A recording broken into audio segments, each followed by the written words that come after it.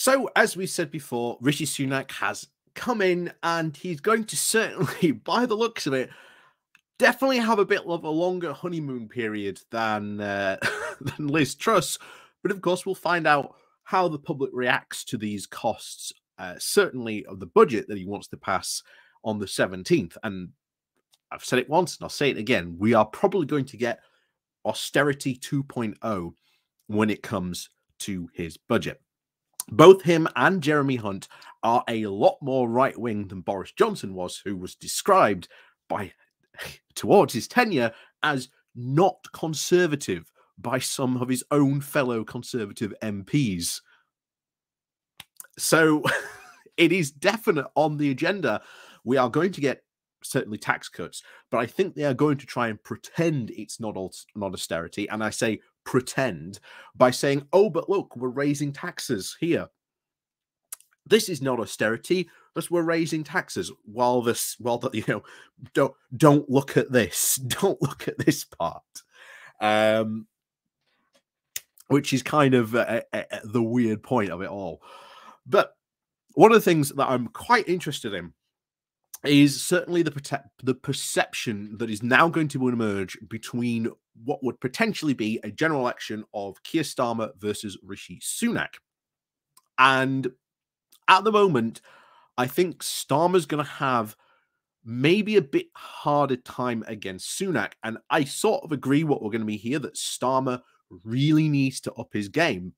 But going all the way back to when he was up against Boris Johnson, I always said, say what you like about Boris Johnson, but Boris Johnson was a good public speaker and he knew how to tell a story. And so far, Starmer has not crafted the narrative of a Labour in power. And that is where he is failing. But as I've always said, we've got to see what's in the manifesto. And I think going all the way back to when Starmer first came in, you will always remember I said, Starmer should release a manifesto. Starmer should come out and say, this is what I'm going to do. And I think that is still very much the case. And things could change when he releases the manifesto and says, this is Labour's manifesto. This is how we're going to move forward. This is what I want to do with Labour in power. So let's have a look at what this focus group had to say, because I think it is very interesting and definitely very worth discussing. So before we do go jump into that, please do remember to hit that like, share, and subscribe button. And of course, thank you very much to all those people who do help and support the channel. And down below, there is a link to my Patreon page and one-off donation link called Buy Me Coffee. We can buy me coffee. There is also the one-off donation link called the YouTube thank you button down below as well. And there is the YouTube Pony Club as well. You can join also, link below in the doobly-doos. So this focus group was done by The Guardian as part of one of their groups called UK More in Common. And I have to say, I would love to be on a focus group, because some of these things I would love to push back against, with some of these people, but we'd see. So this focus group was done in Sedgefield, which was Tony Blair's seat when he was Prime Minister. That is now again turned blue. So it's one of these sort of red wall seats. But it's interesting how they are describing certainly Rishi Sunak, saying that he is here, the money man, and with a CV that proves he was, quote, the best of a bad bunch. Bear in mind, Rishi Sunak has not really gone on record about policy and what policy changes he would like to do. He's been very sort of focused on the economy, but even then, what's Rishi Sunak's stance on the economy? I mean, we heard him during the Tory leadership contest of, oh, we have to sort of, tighten our belts. We have to sort of think real, in real terms about what we do with the economy. But what does that actually mean as a policy? And that is so far only what we've heard of Rishi Sunak. And we're going to find out in a couple of days' time what Sunak's policy actually means. And we've always said that when it came to spending, Sunak has said some stuff in the past which has said that he is sort of a lot more right wing when it comes to fiscal policy on that. So we're going sort of very, very back to, as we've said before, austerity territory, certainly with Sunak. I think that's where we're headed. But they also had this to say about him. He does seem competent, and he seems to have the ability to move the Conservative Party forward, said Steve, who questioned why the Tories didn't vote for him at the first leadership election instead of his predecessor, Liz Truss. Rishi is the money-oriented guy who wants someone who knows how to retain money and has a platform to change things without having an overbearing personality, said Jerome, 37-year-old delivery driver. So this is easily one of the interesting points, because Sunak has put himself forward that he is the money guy. But how, will he actually help the perception? Like I say, the Bank of England just this morning has said that we are going into a long recession. And of course, you can see it on the side here. Longest recession since the 1930s. That is not good. That is not good at all. Certainly a direction that we are going in. But he also went on to say he feels hopeless and fears for the future of the country because the government, quote, knows they're not doing a good job, and he has rolled out policies to try and tackle the energy crisis that only help the richest. So there is really a sense, as we've said before, in the Red Wall, that Sunak's policies, when it comes to a proper Conservative Tory manifesto, I don't think will fly in the Red Wall. I've said before, I think now you've taken Johnson out of the equation, Brexit's not there, I think the Conservative Party policies are going to be very, very hard to sell. And I think one of the things that we we'll see later on is that Starmer has to step up and he has to put forward, I think, some good policies, and he has to be able to sell them very accurately and articulate them to the British people, what it is he is sort of selling to them. So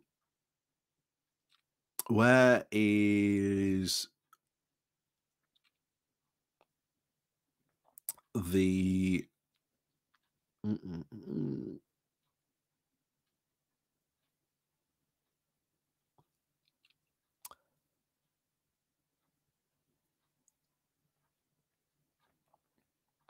So here's the thing, and this is what I've proved, what I've been saying actually. So when it came to Labour, they had this to say: I don't think Keir Starmer will be able to do any of the things that he is saying that he will do. I don't have the confidence that he can perform from the impression that he leaves and how he comes across. Laura, one of the group's youngest members, said. Josh and Jerome also said that Starmer was good at finger pointing and calling the Tories out, but not good at setting out his own plan. This is it. He's got to be able to set it out. He's in a position of power right now, and he can call things out. This gives us hope because there is someone out there who is holding people at that level accountable. But we're not seeing what his solutions are. And there are some Labour solutions. There is the green energy policy. I think Starmer should leaning towards PR. And I think if he doesn't really want to reform the House of Commons, the House of Lords is a massive open goal target he could reform. And a lot of people would back him in that play. There is also, I've talked about the decarbonisation of the steel industry that he could do. He could do a wealth tax, again, a 0.01% wealth tax on the UK's most wealthiest is basically the equivalent to not only a year's sort of funding for not only the NHS, but all our social services in one budget. And we're talking 0.01% of the population pays a 1% on their wealth. So that could sell very, very well. The interesting thing is that Steve said he preferred the Starmer's deputy, Angela Rayner. So that is certainly good coming across for Angela Rayner if she runs again. She's will be biding her time before she tries to run again for the Labour leadership before the next general election. Starmer brings nothing new to politics. He's a professional politician.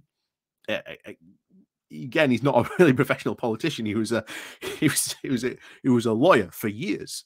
And this is one of the most interesting ones, because asked if there was anything that Starmer could do to say or convince them to fully back him, no members of the group responded. And I think that is easily the most worrying thing. And it's got two implications. Because first of all, you've got an implication here of a group that is so politically fed up and even apathetic that they cannot even think of a proposal that Keir Starmer could come and say to them, I'm going to do this. Will you vote for me and back me on it? That is quite shocking. Because I know if I was in that focus group, I could have immediately said, as we said, I could do PR, decarbonisation of the steel industry, the wealth tax. There's so much you could actually really say in one of these focus groups. But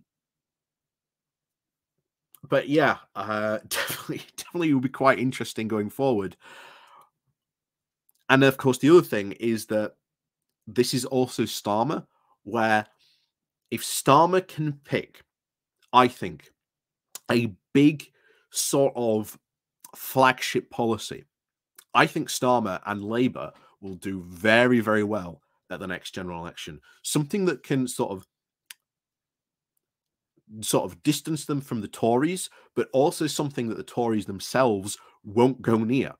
And I think the wealth tax, I think PR, I think a lot of real good stuff, like focusing on the economy, how we can build the economy, and a proper industrial plan would be amazing. Now, those ideas are there in the Labour Party. The problem is I see the almost exact same thing that Corbyn did, of he's sort of walled himself off and he's now only listening to one group. Currently, as we've said before, Labour needs to be a big tent party. It needs people from the left. It needs those centrist votes as well, because we said it every time this comes up. You look at people voting. You've got 25% who are on the right. You've got a massive, again, depending on which one you look at, 30 to 35% who come out as centrists, and then 25% on the left. So in order to win any general election, especially under our first past the post system, we have to not only get the left on board, which is why I always despair when the left goes, well, I'm not going to vote for Labour, or I'm going to vote for the Greens. Because, they're doing policies that will, maybe attract the centrist. Well, guess what? You need the centrist in order to win. And this is where, you have to compromise. You have to be pragmatic.